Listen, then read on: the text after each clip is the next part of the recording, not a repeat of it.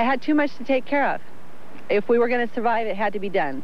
If you were going to panic, you weren't maybe going to survive. First of all, everything is covered all in brown, so it doesn't look right. The family had parked its car just 2 miles away with extra food and water on board. Half a mile down the trail, the Moore family ran into timber blown down by the volcano's killing blast. We're talking about virgin old growth. This is not small tree. These are large trees laid down like matchsticks. 4-year-old Bonnie was along on the trip.